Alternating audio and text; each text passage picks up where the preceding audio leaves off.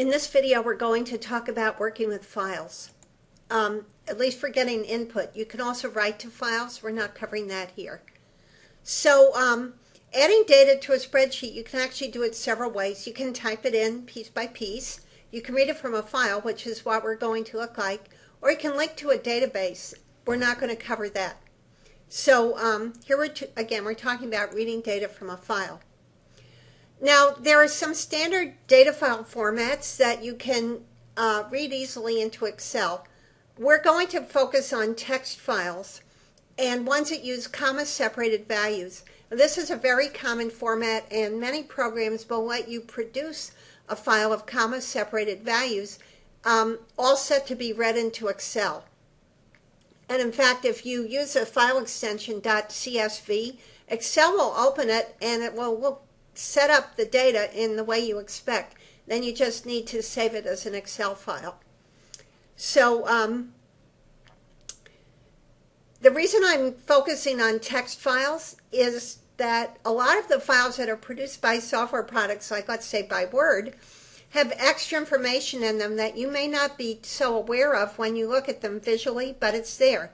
So like in Word, there's information about the styles you're using, the font, the size, etc., which is there in the file in a kind of invisible way, and would get in the way of processing the file using the kind of file processing methods we're talking about.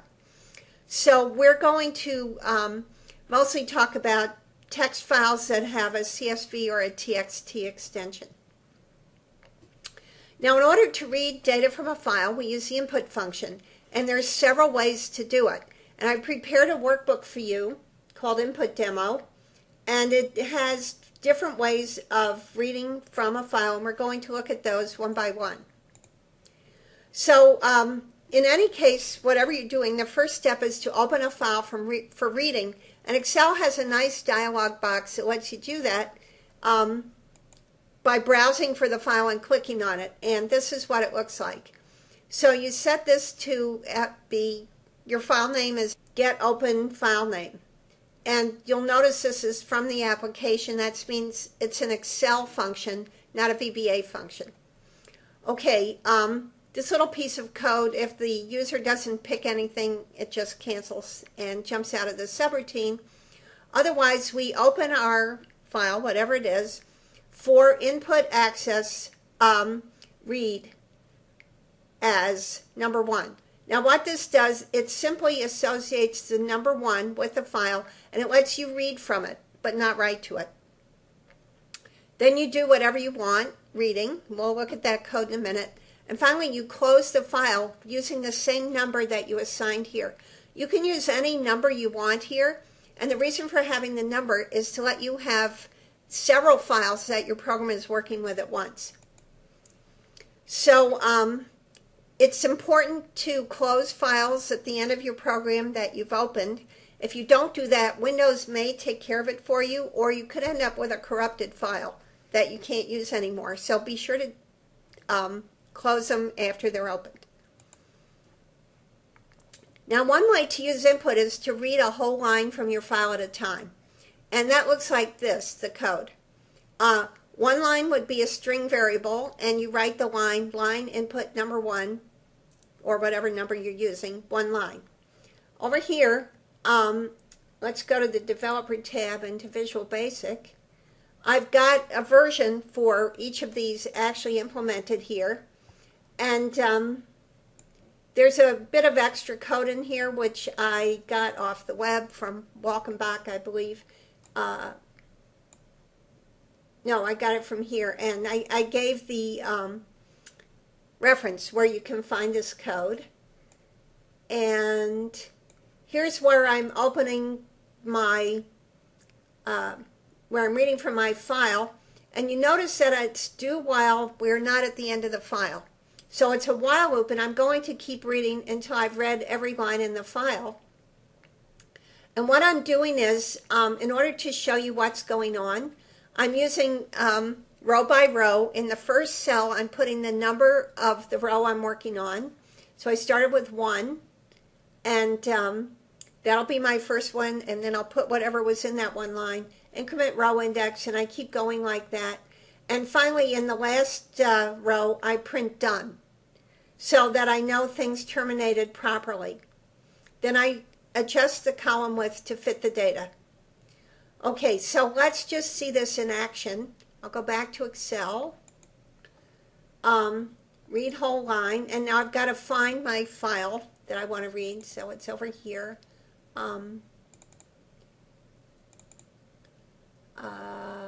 Okay. And I've set up a file called, the whole line file.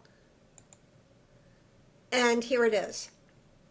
So I put some names of presidents in it, and there were 5 of them, and then the last thing it says is done. All right. So here on this slide, I'm showing you what the text looks like inside the file, and this just shows the output. Okay, next way, suppose I want to read a single item. Well, to read single items, they're separated by commas, and Excel is primed to expect comma delimited values or the end of a line. So here's what the code looks like, and here's what my input file looks like. So I've got the same basic information, but here I put commas in between each word. And if I come over here, let's clear the sheet and do read one item. And I'll pick the one item file, which is set up with this data. And here it is. So we read those 11 items because I used 3 for John Quincy Adams. And then on the 12th line, I printed done. And you can see the actual code again over in Visual Basic if you want to look at it. And you can see this is the format for reading one item. The rest of the code is basically the same as it was for the last subroutine. Okay, and this slide just goes over this. Now you can read more than one item at a time if you want to. The only thing you have to be careful about is to have the right number of items. So if I'm reading 2 at a time and I do this over and over, I better have an even number of items or something will go wrong. So let's look at that one in action.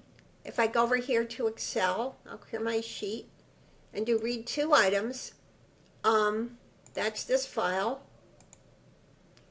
And here what I did was I put one item in the first column, one column B and one in column C. I'm still using column A for my numbers. And after I did my items in the 6th row, I put done. So you can see that here I left out Quincy so that I wouldn't end up with an odd number of items. If you do have an odd number of items, your program will terminate abnormally. And I'd suggest you prepare a file and try it so you can see what happens then.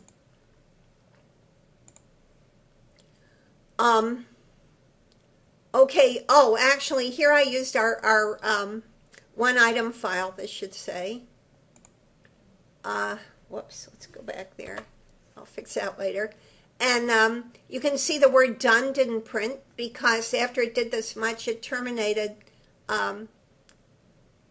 with an error. Okay.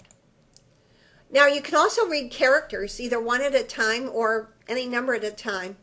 The only problem with that is that things may work in a way you don't expect because there are invisible characters, like the character that's the end of a line or the end of a file. So let's take a look at what happens here. If I try reading characters, here's my file for that. Okay. And I want to read one character at a time to start with. So I forgot to clear the sheet. This was left from before. But you can see I have 1, 2, 3, 4, 5, 6, 7, 8. Then I have some letters. And then I have lines 21, items 21 and 22. And then I get my done. So if I look over here, this is what the input file looks like as a text file. And it ends with a return, which you can't see. But here it is.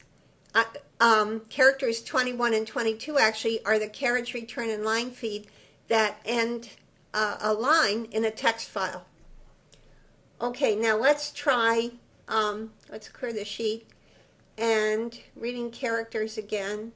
I'll pick that same file, But now let's read them two at a time. Okay, so here you can see 1, 2, 3, 4, 5, 6, 7, 8, A, B, C, D, etc., two at a time. And now item 11 here, which is invisible, is the carriage return and the line feed. Things were normal because there's an even number of characters in the file, and so I terminated normally, and you can tell because it wrote done right here. So let's catch up on the slides here. All right, now what if I try 4 at a time? So let's clear the sheet. Read in characters. I'm going to use the same file, but now I'll say 4.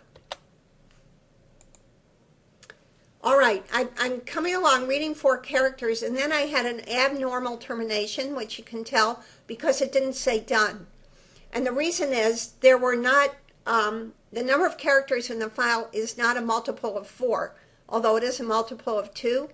So it couldn't find 4 characters for its last read, and it terminated abnormally, which you don't want to have happen because then the rest of your macro, whatever you were hoping to do else besides read the characters, won't happen. You might be wondering why you would want to read characters 1 at a time or 2 at a time like that. Sometimes you really do need to process your data at that level of detail, and in that case it's nice to know how to do it. Normally though, comma-separated values or 1 line at a time is the way you're going to go. So play around with this and try different things till you're sure you understand it, and have fun.